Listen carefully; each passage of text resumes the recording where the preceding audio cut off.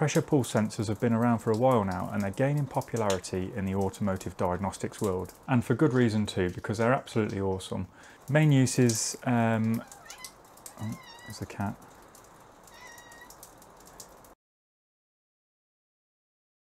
They can be used to pick up mechanical failures like valve issues in the engine and head gasket problems, and also identify piston ring issues.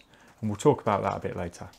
So there are a few DIY videos around the internet of how to make one of these pressure pulse sensors, and it got me thinking I could probably do it a little bit easier and get similar results. So I thought I'd give it a go. Best of all, if you've already got some of these normal household items, you could probably make it for less than $1. In fact, the sensors that I picked up worked out at 36p each. So in this video, I'm going to run through the basics of the piezo sensor, which is what you would use for this build, and tell you a little bit about this little thing. We're going to run through the build itself. Now, I've not done this before, so we don't know how it's going to turn out. Hopefully it's going to work. And then we'll give it a test on the car outside, see what results we get. So as I mentioned, this is a really cheap build with minimum tool and fabrication requirements. I picked up these piezo sensors off Amazon, and there's a link in the description below. You can get 10 for £3.70 UK, so yeah, it works out about 37p each. It's peanuts. Now these are really cool little things, and they're actually used in a lot of places in, you know, everyday life, like microphones, drum machines. You might have seen those vibration sensors like the chassis ears kit for picking up noises around the vehicle. I imagine it uses something similar to this. And we also find this technology in diesel injectors, believe it or not. So I'm no electrical engineer, but the basic way to explain what these are like electron sponges, and when they get deformed or pressed, it actually creates a voltage. The diesel injector application is a little bit different. What they actually do is apply a voltage to the piezo stack, and it expands, and that's what it uses to open the injector. Okay, so I'll just give you a little close-up of this sensor. So on the top there, it's just like a little metal disc, and on the top there we've got the piezo element itself. We've got the black wire just going to the disc, and the red wire going to the piezo element on the top there. So let's connect it up to the scope and have a look at what it looks like. So we're set up on the scope already. I'm set to 5 volt divisions and 200 milliseconds on the time base. So we're connected up here, and as we can see, look, if we tap the sensor on the toolbox, we get these little spikes. Also, if we squeeze it, let's just reduce the voltage setting there.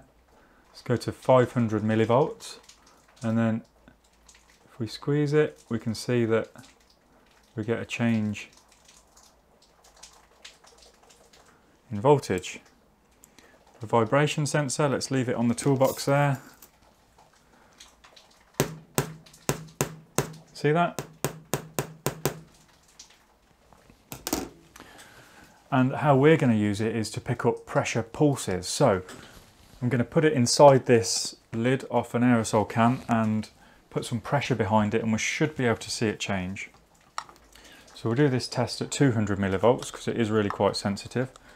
So we've got that sensor inside the cup there.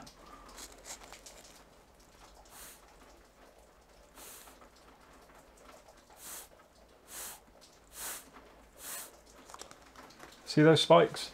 So it's important to know that this won't be like a differential pressure. It is literally just the pulses that are acting on the sensor itself. Okay, so some of the other DIY sensors that I've seen on YouTube, people use some like plumbing supplies and gluing things together, a bit of cutting and things like that involved. And they make quite good sensors. So I did have an idea to use less parts and probably slightly cheaper as well. So what we're going to be using is we've got the sensor here. My idea was to use one of these kind of Tupperware type food tubs. So we're just going to drill a hole into the top of that, place this hose inside, which we got from an old camper van conversion I did. It's just a bit of old gas pipe. And then we'll drill another small hole in the side for the wires. Let's measure up the pipe before we get the drill out. So I say we want to go to about 14 mil. I've got my cone cutter here. And we've got 12 and 14, so let's go down to 12 first and see how we do. Put our pilot hole down the middle.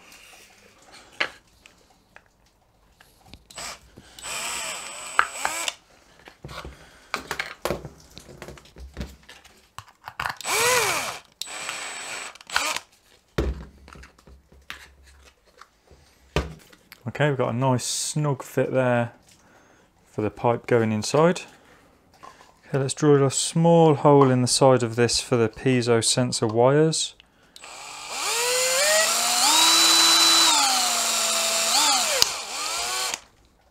So what you'll notice on a lot of the pressure pulse sensors that you see out there is a little hook on the side of it. Now that is to try and isolate the sensor from hitting anything and any vibrations. As you saw, when we put the piezo element on the desk and tapped it, it was picking up a lot of vibrations. So what I'm going to do is try and isolate the sensor from the actual housing and use some of this foam padding. I'm going to stack a few layers up and then stick the sensor on top of it.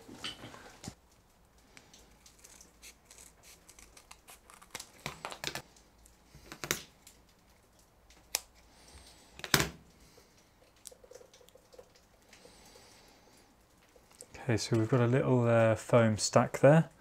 I'm going to place that in the middle. I'm going to put our piezo sensor on top of it. And feed those wires through the hole there.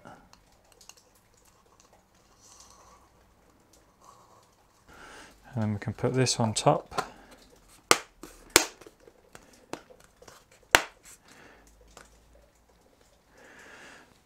And as you can see, the hose is directing straight onto the top of the piezo element there. As a little quick fix, I'm just going to duct tape these wires down. If it all works properly, I'll probably just seal it up with some silicone or something.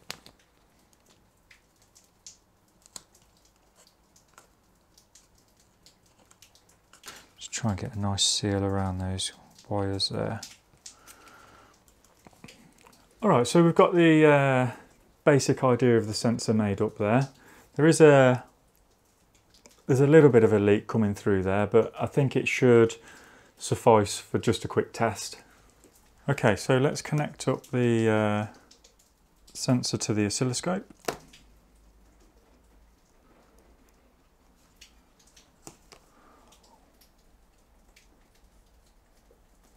Okay, pretty good.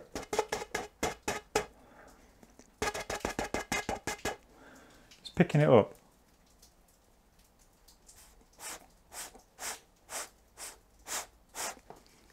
Okay, so let's try it on the car now. The weather's pretty bad outside, so all I'm going to do is back up the car to the garage and we'll try it in the exhaust. Okay, so we're connected up, we've got the car backed up, much thanks to modern emission systems. Connected on the oscilloscope, we've got 50 milliseconds per division and 50 millivolts. And if we just go inside the exhaust there a bit, there we go, look at that. I'd say that was a win. Pulse sensor for easily under $2. So what we were basically looking at there when we stuck that in the exhaust was the pressure pulses that were being generated when the exhaust valve opens. So the idea there is that you can actually monitor that versus the maybe cylinder 1. So you could set up channel B to cylinder 1, and then you could work out whether there were any issues with the, I suppose, the exhaust valves. So other uses for this, you can also do the same test in the intake. So push the pipe into the intake system, measure another cylinder, a reference cylinder on channel B, and then you can check the integrity of the intake valve system. And Actually, these two are my two favourite tests, I think, which are probably more likely to use, is if you take the dipstick out and put that onto the dipstick tube. If you start getting pulses coming out of there, that shows that you've got a piston ring wear. And then on channel B, you could monitor one of the cylinders and actually work out which cylinder had the issue with the piston rings. And then the other test you can do is get one of the adapters that you would use for pressurising the cooling system, put this on there, run the engine, and then if you're getting pressure pulses in the cooling system, that indicates an issue with the head gasket. And there are probably many more kind of uses for this thing as well, but I'm really pleased with that, you know, really cheap, really quick to make, really effective. So if you don't want to go down the DIY route, there are quite a few guys making these at the minute. So if you want to put the money back into technicians' pockets, there's a guy called Cody's Automotive Diagnostics. Go and check him out. He's got a YouTube channel. Jarhead Diagnostics, it's Brandon Dills. You can check him out on Facebook as well, and he's also got a YouTube channel. And in the UK, there's a guy popped up I seen the other day, Stephen Marshall, so you might be able to check him out. I'm not sure if he has got a YouTube channel or not, but I see he's making them in the UK as well. So probably a bit better than my DIY job here, and I think they're fair priced as well.